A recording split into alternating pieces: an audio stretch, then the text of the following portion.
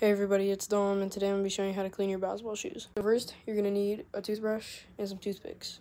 Okay, first, we're going to get them wet. Okay, so we got the bottom wet. Now we're going to apply toothpaste. Okay guys, so I just finished cleaning this shoe. This is what it looks like after.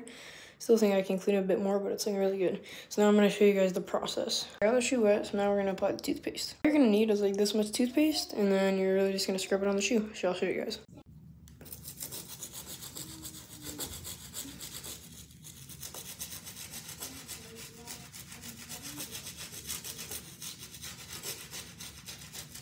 You really want to try to get in between the crevices so you can get all that dust out. So you want to scrub pretty hard. So this is what it should look like after you're done scrubbing. And you're just going to rinse it out. Oh, that's already looking so much better. Now you're going to take a towel and just dry it off. Finished product.